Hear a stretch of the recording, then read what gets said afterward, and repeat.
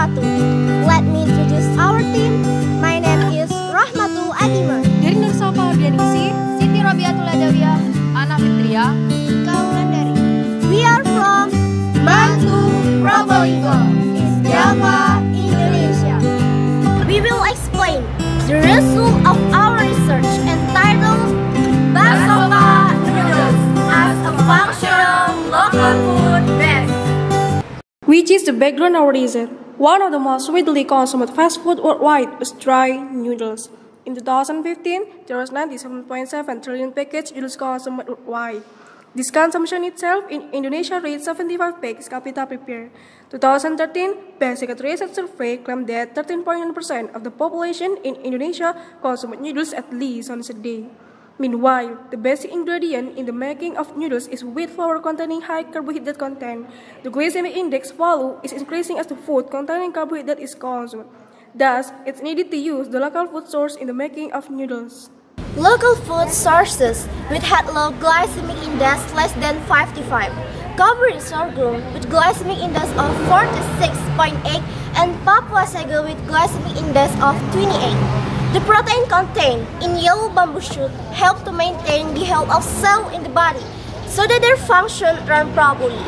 Yellow bamboo shoot contain hydroxybenzoaldehyde, aluminum, iron, calcium, silicate, and cytosine which was able to cure hepatitis.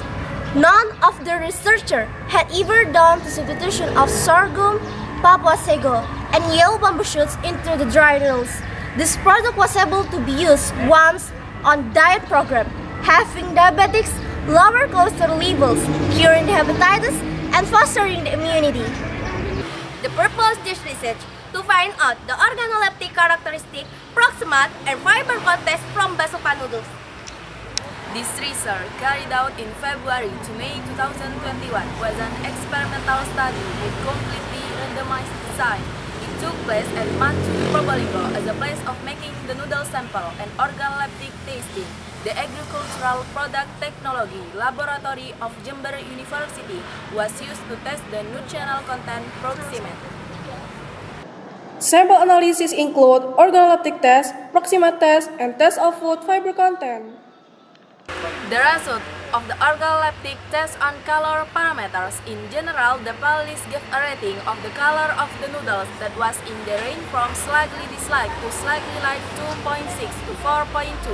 The panelists gave a neutral rating to the dry noodle sample with an average rating of 3.2 to 4.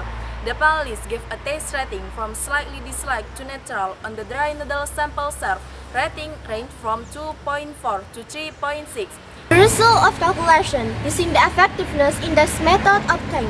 The best treatment were the best rice with potato noodles with 20% flour concentration, 10% sagwa flour concentration, 15% sorghum flour concentration, and 50% yellow bamboo shoot concentration, because it had the highest product value, which was equal to 1.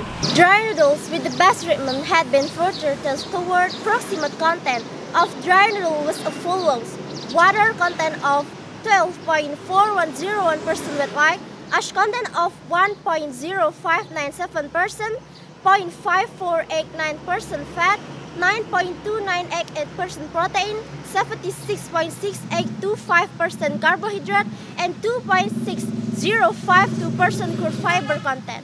The conclusion of this research is best ratio of organoleptic quality was one that used 10% cocoa sabun, 50% soluble flour, and 50 yellow bamboo shoot. The best organoleptic quality for each parameter were boiling water color of 4.2 slightly light, coconut color of 4 slightly light, aroma of 4 slightly light, tasty of 3.6 natural, texture of 3 natural, and elasticity of 3.8 natural. The best treatment of dry noodle had water content, ash content, and protein content meet the SNI standard. Thank you for your attention. Wassalamualaikum warahmatullahi wabarakatuh.